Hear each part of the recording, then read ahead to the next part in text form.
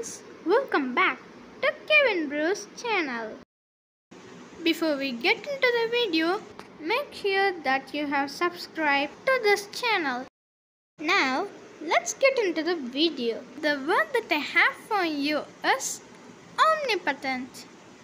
It means having unlimited power. I think sometimes you imagine yourself being omnipotent. Am I right? Comment below in the comment section. Let's see some examples for this word. God is described as omnipotent. A boy in my neighborhood said he dreamt as he was omnipotent.